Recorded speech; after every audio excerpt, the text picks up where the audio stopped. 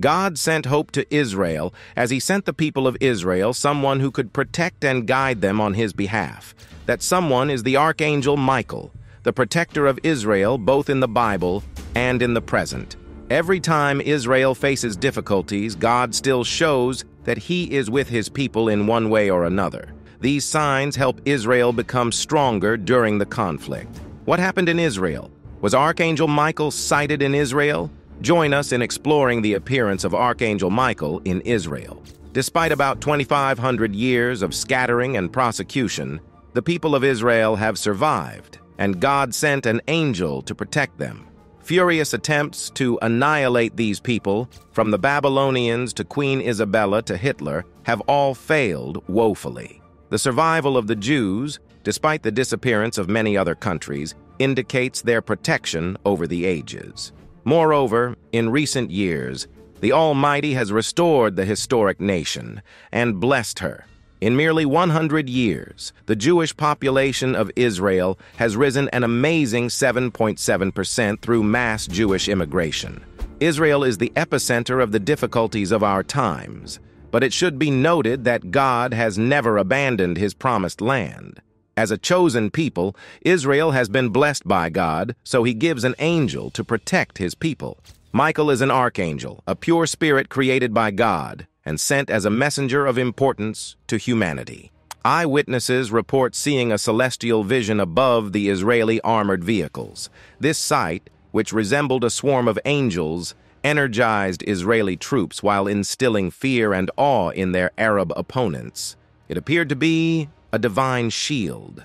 Many analysts and believers see this unprecedented event as a sign of divine intervention protecting Israel at a crucial point. It articulates the perseverance of the Israeli people as well as the complexities of geopolitical relations in the Middle East during this tough period. Historically, when the Jewish state was born in May 1948, 5 Arab armies, Egypt, Syria, Jordan, Lebanon, and Iraq, immediately invaded Israel. Arab rulers presumed they were heading towards an easy victory. They had no difficulty obtaining all the arms they needed.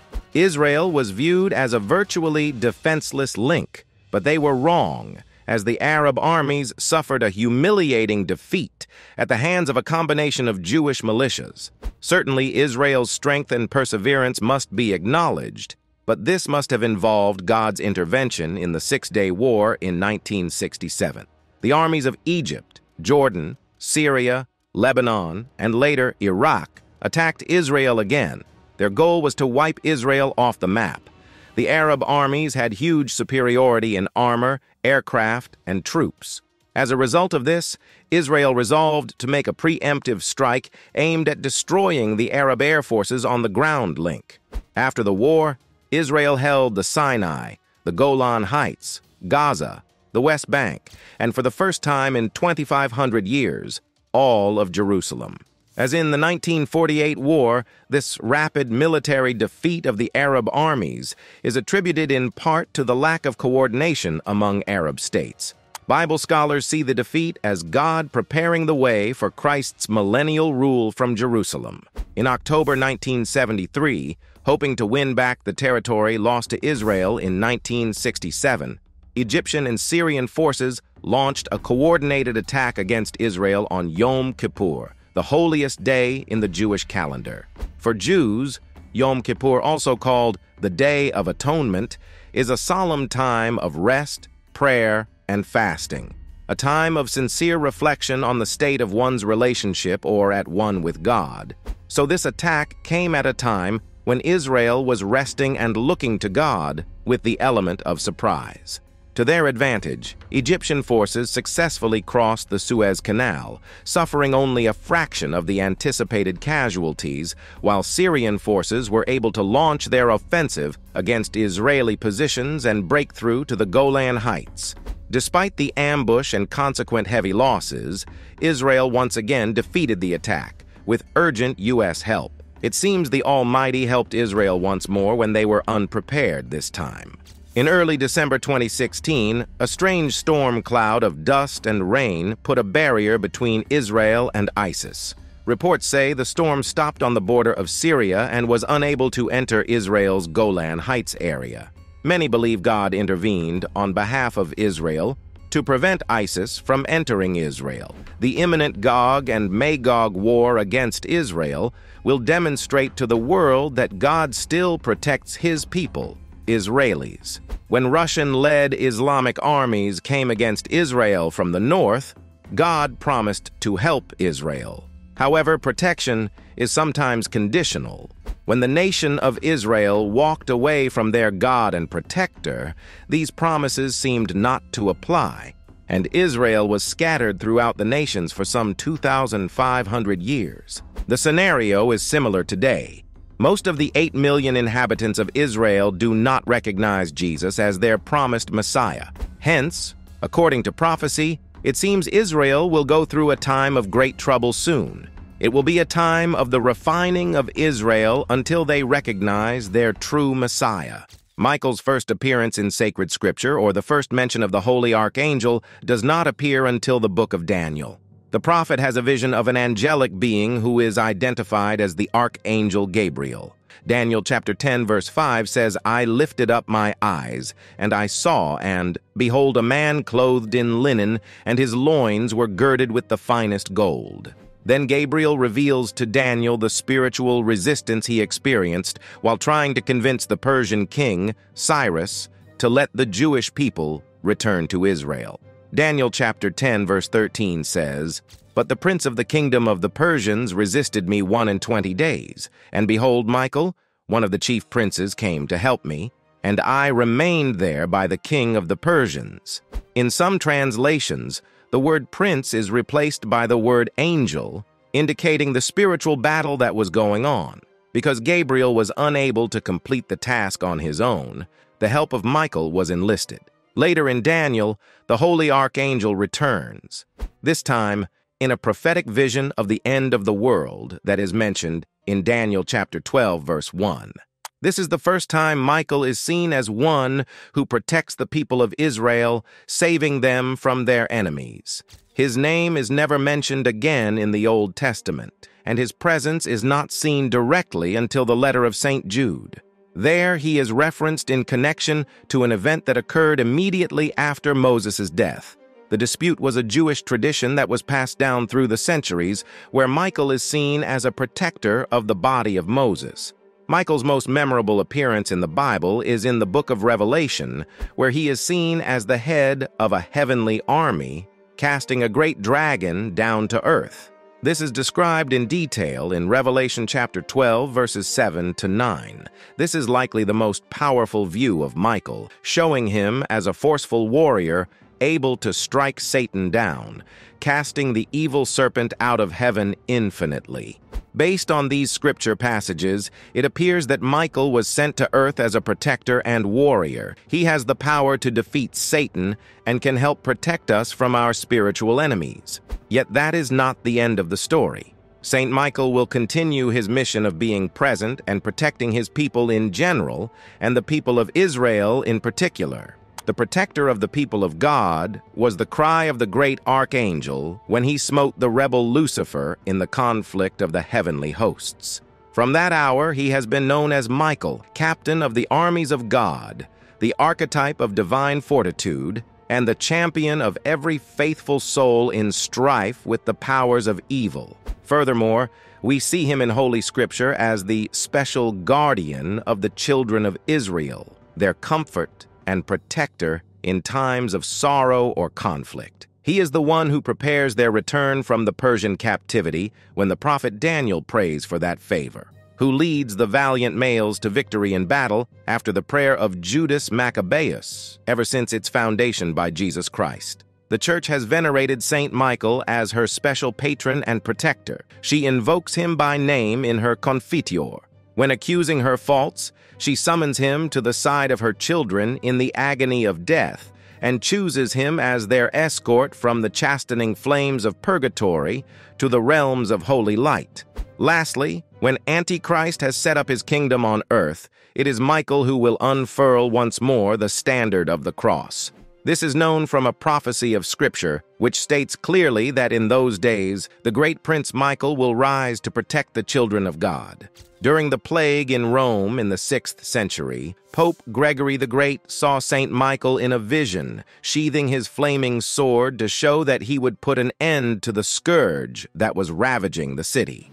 In 608, a church was erected in thanksgiving to Saint Michael for the help he gave. Many believe they are being watched over by God's angels, that angels are still among us. Their name, angel, means messenger, and we can be assured that when they are here, they have come for a very specific purpose. Throughout history, angels have been sent by God to bring a message of hope, to protect, comfort, serve, carry out his judgment, and give him praise. There are some people in today's world who have had encounters with angels. Perhaps some are aware of these angelic meetings. Perhaps others are clueless that they have walked or possibly talked with an angel. Psalm chapter 91, verses 11 to 12 says, "For he will command his angels concerning you to guard you in all your ways. On their hands they will bear you up, lest you strike your foot against a stone." Indeed, God offers his pure and selfless existence through the use of his angels. God commands many angels to guard us. God commands those faithful spirits who are nearest to him, who come from him and are marked by him, to guard us in all our ways. God's promise through the psalmist to Jesus applies to us as well. Exodus chapter 23, verse 20 says, "See, I am sending an angel ahead of you to guard you along the way and to bring you to the place I have prepared." This is where the Lord promises the Israelites that they will be guided and kept on their way through the wilderness to the promised land of Canaan. It was no ordinary angel either. It was the angel of the Lord, an Old Testament manifestation of Christ. Angels are sent by God to protect us and help us inherit his full kingdom. The Bible tells us that angels are his servants, carrying out his will and working for our good. This is known from a verse from Hebrews that angels are ministering spirits sent to serve those who are going to receive salvation. By definition, salvation is deliverance from sin and its consequences, brought about by faith in Jesus Christ. Having celebrated God's mercy to his people, the psalmist praises God's excellent majesty and universal dominion. The psalmist acknowledges God's angels who do his bidding intervene, protect on his behalf, and are obedient to his word. We are called in this verse to be hospitable or friendly to those we don't know. The Bible tells us that some have entertained or hosted messengers of God unaware. When we meet strangers, we should be careful how we treat them because it could be someone who was sent by God to help us or protect us. We don't know what God is trying to do or what he is trying to accomplish, but we know that it is a part of his good and perfect will. We also know that there are millions of angels encircling God's throne and glorifying the Lord. We see a different side of angels here, discovering that in addition to being protectors, they are also powerful glorifiers of the Lord. God is the same yesterday, today, and forever, and we can be confident that he still works in the same powerful ways, for he never changes. Satan, the enemy, intends evil, but God promises good according to Scripture. Satan was the highest of all angels in heaven, but because of his great pride, desiring to be worshipped and set up above God, he was thrown out, and he took 1/3 of the angels with him. These are the demonic dark spiritual forces we are up against today, and you can be assured that the enemy knows how to disguise himself. As an angel, Satan's whole intent is to lead us into traps of destruction and to draw our worship away from God. Live aware and don't be easily deceived. God promises to help us as we seek to honor him and walk wisely in this life.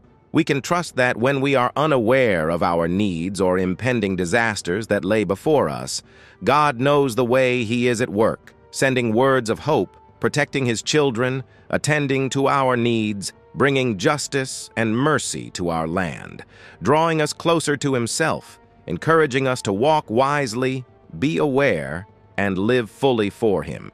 He often works in ways we can't fully see, sometimes behind the scenes or with unexpected timing. Regardless, He is always working on our behalf.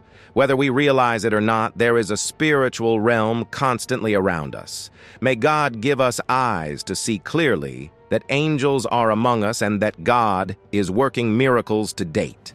Some people believe that the angel from this passage represents God himself, appearing in angelic form.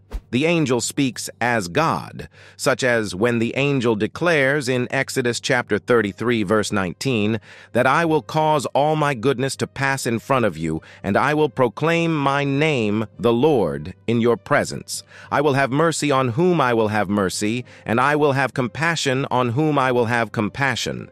The identity of the presence that went with the children of Israel is both the Lord and the angel of God. This angel was a cut above ordinary angels, for God's very name was in him. Also, he could forgive sins, and who can forgive sins but God alone? The angel of the Lord was personally guiding the Israelites from Egypt to the Promised Land. The fact that the angel appeared in a glorious cloud is also a clue that he is the angel of the Lord, who many Christians believe is Jesus Christ appearing before his incarnation. Later in history in the Old Testament, God manifested his presence by a visible glowing cloud signifying his glory. Israel was led by a pillar of fire and a cloud in the New Testament. Jesus Christ was often accompanied by the same type of cloud. Revelation chapter 1 verse 7 says, "Behold, he is coming with clouds, and every eye will see him, even they who pierced him." Jesus was clothed in a cloud like this the last time the Apostle John saw him ascend into heaven, and John heard the angels who spoke with the apostles say that Jesus would return similarly. Jeremiah writes in what the Bible says about angels. It seems highly possible that in the Old Testament, Christ came to earth in the form of an angel, the greatest angel, an angelic reminder of God's faithfulness. No matter who the angel is, Michael or anyone else, he still serves as a powerful reminder of God's faithfulness to believers. The angel here continues his redemptive role from the beginning of God's redemptive work in Israel. Regardless of the mystery surrounding his precise identity, and although he is not frequently mentioned in Exodus, he is no doubt a central figure in Israel's redemption. Furthermore, when we keep in mind the virtual equation of the angel and Yahweh, it follows that the angel's presence is an indication of God's presence with his people. From beginning to end, his appearance here reminds Israel of God's faithfulness. In the book of Daniel, we witness Michael's role as he comes to the aid of Israel during the Persian captivity. When the prophet Daniel prays for help, it is Michael who assists and ensures their return from captivity. Moreover, a prophecy foretells that during challenging times, the great prince, Michael, will rise to protect the children of God. These biblical accounts showcase Archangel Michael as a powerful guardian and protector of Israel, offering divine assistance and safeguarding the nation in times of need, reinforcing the deep connection between the archangel and the chosen people. Archangel Michael is wonderful. For context, imagine a best friend who could stand beside you and love you enough to protect you from the dark energies of others. Humans can be bullies sometimes, maybe at work, at home, or in holy places. Whenever Archangel Michael is called upon to give strength or to merely talk with him about how to handle a situation, he always comes through. He is not only a powerful angel, well-versed in how to slay the darkness, but he is also the best friend next to God that anybody could ever have. Whenever you need guidance or assurance of strength in facing one of life's dilemmas, call upon him. He will hear and answer your call. Another time that the Bible mentions the Archangel Michael is in Jude chapter 1, verse 9. There, Jude describes Michael arguing with Satan after Moses died, contending over Moses' body and rebuking Satan's attempt to claim it. Deuteronomy 34 doesn't mention demons or angels fighting over Moses' body after he died. It just says that Moses was buried, possibly by God, at an undisclosed location in a Moabite valley opposite Beth Peor, says Deuteronomy chapter 34, verses 5 to 6. Scholars have gone back and forth about where Jude got this information about Michael and Satan fighting over Moses' body, with many claiming that he is citing a scene from one of the obscure Jewish apocryphal books, probably the Apocalypse of Moses or the Testament of Moses. The third and final time that the Bible mentions the Archangel Michael is in Revelation 12. There, John has a vision of a war in heaven where Michael leads an army of angels against a dragon, that ancient serpent called the devil, or Satan, who leads the whole world astray, says Revelation chapter 12, verse 9. Ultimately, the dragon loses the battle and is cast out of heaven, but on earth, he leads people astray. Like the book of Daniel, Revelation is apocalyptic, and the exact timeline of events is hard to determine. However, it's often understood that John is seeing a vision of a battle that took place before the creation of the world, a battle where Satan rebelled against God and fell like lightning from heaven, as Luke chapter 10, verse 18 puts it. Isaiah 14:12-14 is often cited as talking about the same event, with Satan being the person referred to as the morning star or light bringer, where we get the name Lucifer from. Michael, in the Bible, is one of the archangels. He is repeatedly depicted as the great captain, the leader of the heavenly hosts, and the warrior helping the children of Israel. Early in the history of the Christian church, he came to be regarded as the helper of the church's armies against the heathen and the attacks of the devil. He holds the secret of the mighty word, by the utterance of which God created heaven and earth, and was the angel who spoke to Moses at Mount Sinai, says Acts chapter 7, verse 38. The numerous representations of Michael in art reflect his character as a warrior. He is shown with a sword, in combat with, or triumph over a dragon, from the story in the book of Revelation, Apocalypse. In the Roman Catholic Church, the feast of the appearing or apparition of Saint Michael, the Archangel, is kept on May 8th.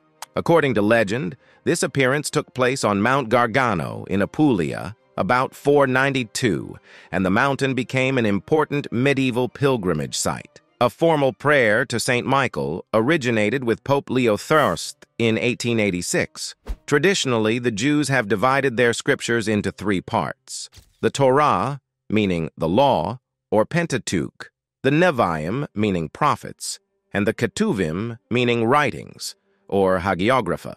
The Pentateuch, together with the book of Joshua, hence the name Hexateuch, can be seen as the account of how the Israelites became a nation and of how they possessed the promised land.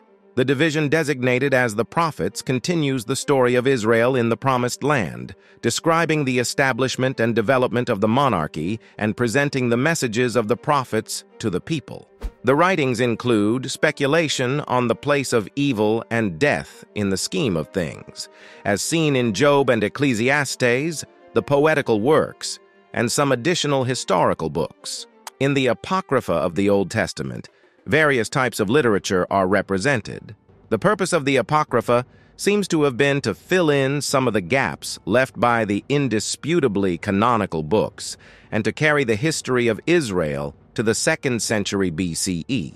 The Bible is the sacred scriptures of Judaism and Christianity. The Christian Bible consists of the Old Testament and the New Testament, with the Roman Catholic and Eastern Orthodox versions of the Old Testament being slightly larger because they accept certain books and parts of books considered apocryphal by Protestants.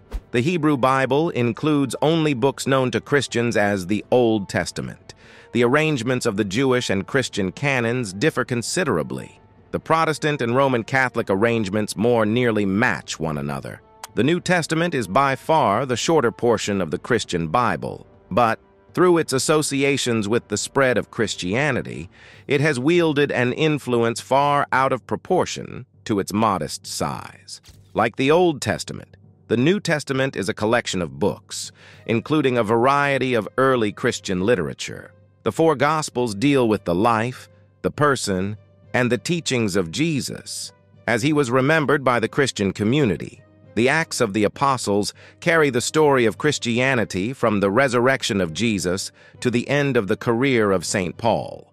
The various letters or epistles are correspondence by various leaders of the early Christian church, chief among them St. Paul, applying the message of the church to the sundry needs and problems of early Christian congregations. The book of Revelation, or the Apocalypse, is the only canonical representative of a large genre of apocalyptic literature that appeared in the early Christian movement. Thank you for watching. Kindly like and subscribe for more videos like this.